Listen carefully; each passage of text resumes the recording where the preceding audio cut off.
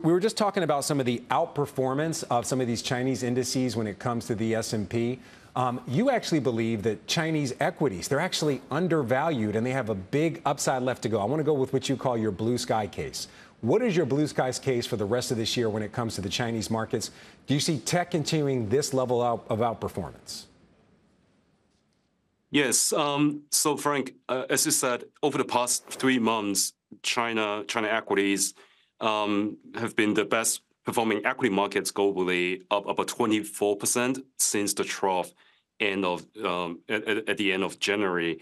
So, looking ahead, even after the 24% recovery, the valuation levels remain quite attractive in our view. So at the moment, our benchmark MSCI China is trading on 10 times forward earnings, which is still about one standard deviation below the past 5-year averages. And looking ahead, I think one of the very positive and potentially very powerful catalyst in our view would be the corporate governance reform in China. So just a few weeks ago, the State Council unveiled the once-a-decade development plan for the domestic capital markets, aka the 9 measures. And on our estimate, if China can match global leaders in terms of shareholder returns, in terms of corporate governance standards, as well as long-term shareholding structure improvement, we think that's why in a blue sky scenario, we think that the potential valuation upside could be as high as 40%.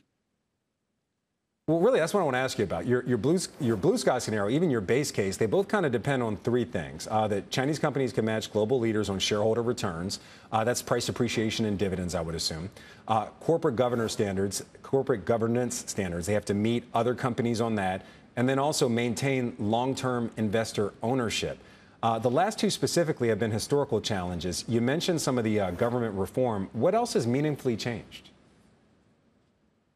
I think a few things. Number one, we have a new CSRC chairman just got appointed 3 months ago in China. So I think his mandate is very clear. He wants to increase the quality of listed companies in China. And number 2, I think the disciplinary mechanism and delisting mechanisms have also changed in China.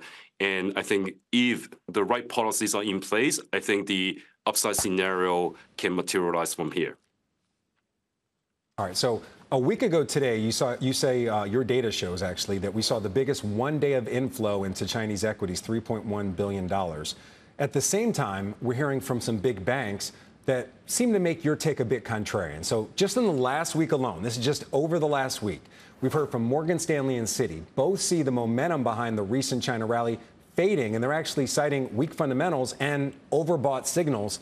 As you're looking at a day of the biggest inflows, they're seeing it as overbought.